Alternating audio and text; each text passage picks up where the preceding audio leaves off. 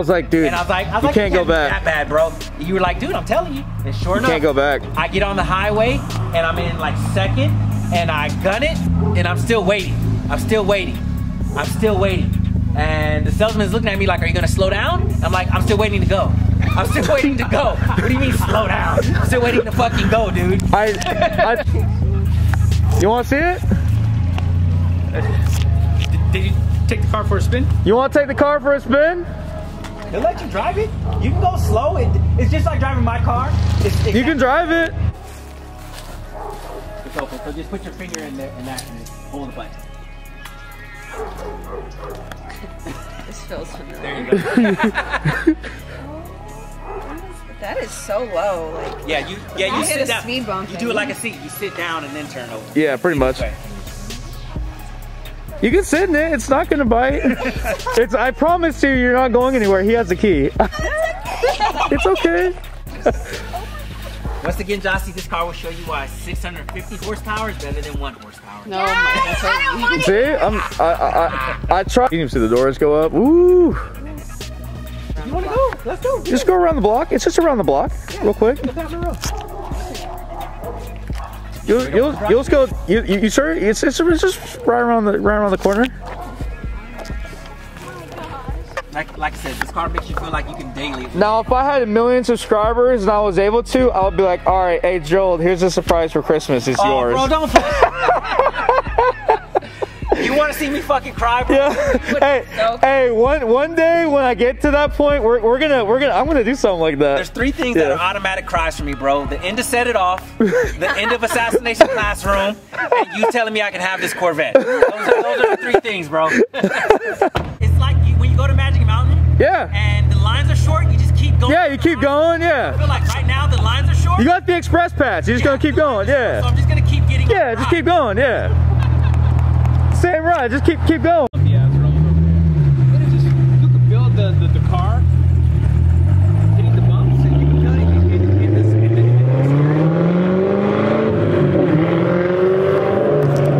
area. I saw you saw Sonic was like, all right, I can. Every time you drive it, you get more confidence.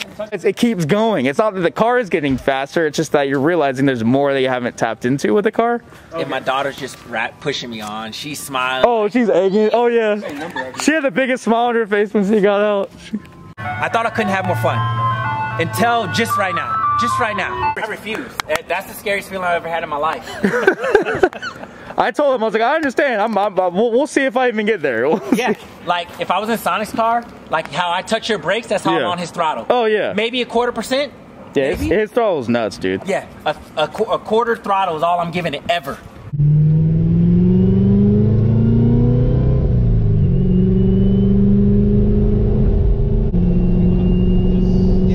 And that's touring. Feels so easy. Yeah, it's like a luxury car that it reminds me of like Hellcats. You know, everybody says Hellcats ride super nice and they're great cars until you step on a throttle, and that's what this reminds me of. It's a track car, but it rides nice, and you could daily a Z06 Corvette with no fucking problem.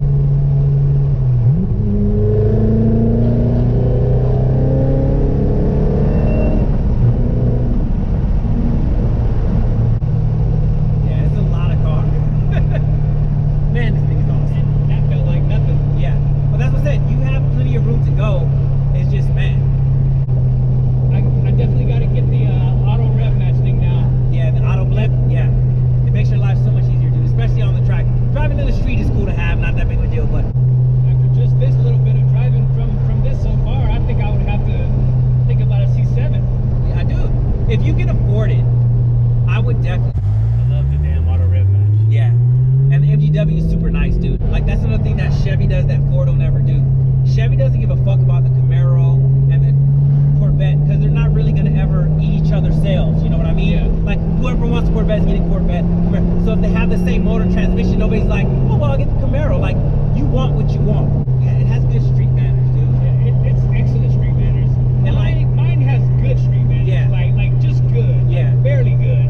This thing is excellent. Like Yeah. it doesn't bother you at all. And I can't imagine if it had the stock tires on there. You know, just the regular Mission Pilot Sports. I think the smaller tires and your tire height. Yeah. It definitely helps with the bumps in the road and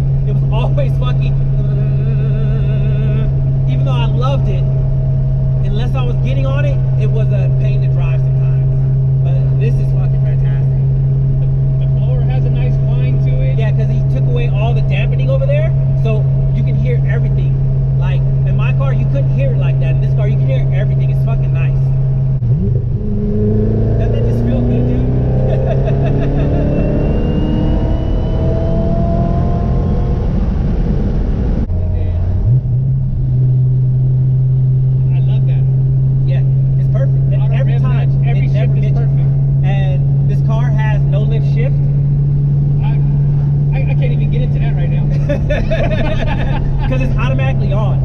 And so as long as you're in sport mode or higher and you're full throttle, whenever you shift full throttle above 5,500 RPMs, it's automatic. It does it for you. This shit is ridiculous. Yeah. Like, I would definitely have to think about a C7 now. Yeah, but see, that's the difference. And that's what I tell people, like, if you just want to go fast, you can go fast for a lot cheaper than buying this car. And the wing, it doesn't look so gaudy. Like, I love the wing on my car, but it looked big, it looked rounded, it looked kind of gaudy. Like, this one doesn't look that bad. It looks good, it looks like it flows with the car. It looks intentional. That's the best way to put it. It looks intentional. And I like that you can't see it in the mirror. Exactly. Like mine in my car, it's blocking a part of your rear view. So it's nice. Damn, man, that downshifting is amazing. It's fucking money, bro. It's fucking money. But how can you say you're making a track car that doesn't have automatic rev match? That's what I said. Like, when I look at buying, like, I love the GT350. Like, I want one. But I'm just like, when I put out, like I always tell you, like, I put how much money I want to spend on the table, and I find the best car in that range. And it's almost never anything but a fucking Chevy. Whether it's a Camaro or a Corvette, in the price ranges, you can't beat it. Yeah.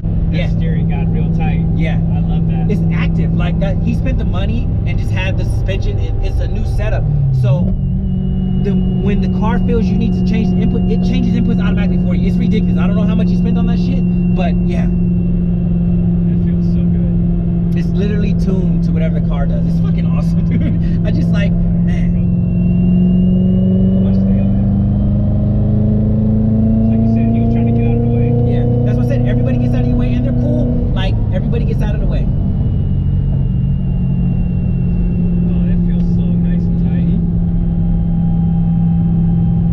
Like you said, imagine going to Big Willow, even Little Willow, or any of the local tracks. But at a track, it's an 80-degree day. You're getting maximum grip out of your tires, you know? Like, I can't imagine NTO1s with maximum grip. Like, you have Cup 2s, so you can get close to imagining it with that slide.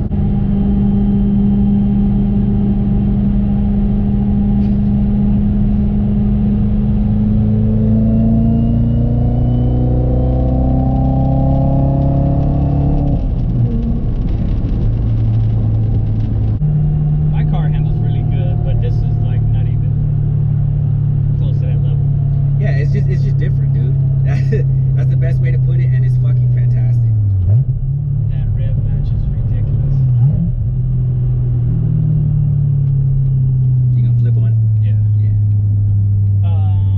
Yeah, because we already pretty much got a full. Like I said, you say, let's do this, and it says okay. There's no like, well, maybe just here we go.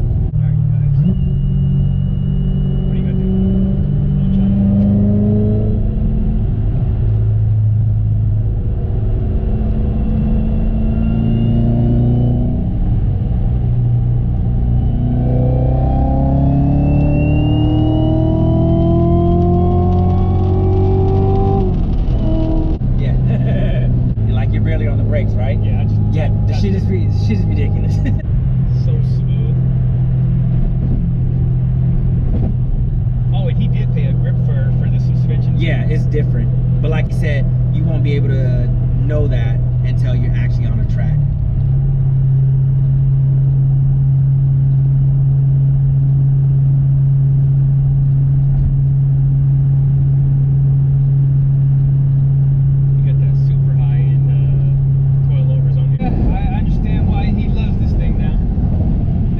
First time driving a Vette. Yeah, mine too, dude. I'm only familiar because it feels kind of the same as my other car, but it's still different. Yeah, it's different. Yeah, longer wheelbase, wider wheelbase. Yeah. Smaller, lighter wheels.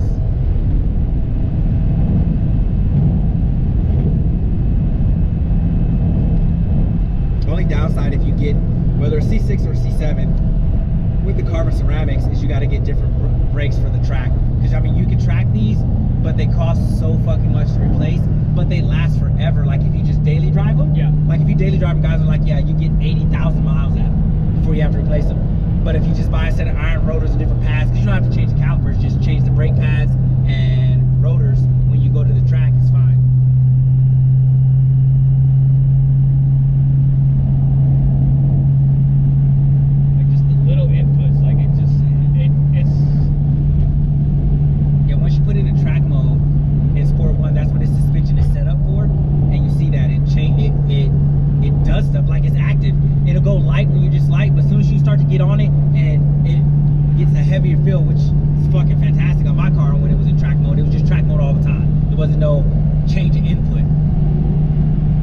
really cool him driving like this, dude. Because most people ain't letting you fuck with their fucking car. Not only their $70,000 Corvette, but $70,000 plus what they put into it, not letting you fucking drive it. Especially just, here's the keys, have some fucking fun. But like I said, we can cruise this to Vegas. Yeah, this is definitely a cruise car. Like you can cruise this and I have no problems. Yeah, outside of camber settings, driving to the track, driving home. I even think he has it on a moderate setting. Yeah, he has 2.5, he said, in the front and like 2 in the back, which is fine to drive it on the street, but you wouldn't want to put thousands of miles on the street on it like that, because you are going to wear the tires out. But to drive it back and forth to a track day would be fine. And that's another thing, like, the cool thing about Corvettes too is like, just like the Mustang, they didn't make it for the Camaro, but I'm pretty sure he's going to cage this and put a roll bar in it. But they make Schroth quick fit harnesses, so they bolt into the back of your seatbelt and they come perfectly through here, through the middle. So you can have a 4-point harness without having to cage it if you don't want to.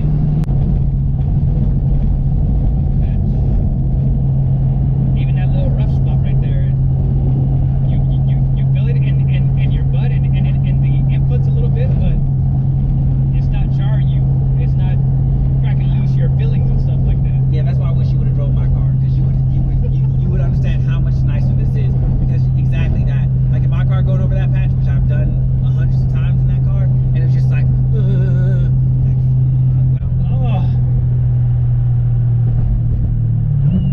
Just want to downshift just to keep hearing I told that. it causes unnecessary downshift because you're in gears higher than you have to be just so you can downshift. That's going in a second. Like mine to hit the brakes and downshift and get it at the right RPM, it's like so much work, which is not bad. Work is not bad, but when you can make it easier and make it easier on the car. Yeah, because it is easier on the car. Get a perfect shift in there. Yeah, you're not wearing out the clutch. Because even if you learn how to heel toe, how long does it take you to get it right? It's and even when you're trying to brake too, like you're trying to brake and do the heel toe at the same time, it's like You see people buying those special like pedal extenders, so like you can touch the gas on the brake at the same time. You know, certain cars, I think the 350 people said is set up pretty good for heel toe downshifting. Or if you're gonna try the no lift shift, do it from second. And as long as you're above 55, when you upshift, don't take your foot off the throttle. Yeah, that's the hard part, is just getting your mind straight to do that part. Like just stay in the throttle and shift. See? Yeah. I told you shit is fucking nuts. Red light. But you have to be above 55, and you were when you shift, and you just hear that, and it just, you don't have to get out of the throttle. I'm used to doing that. Yeah. It's just hard.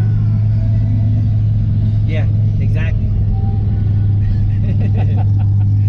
Yeah, that is what you have to get used to. And even when I was on the even when I try to do it, I'm thinking about it. I have to keep saying to myself, yeah, stay on the gas.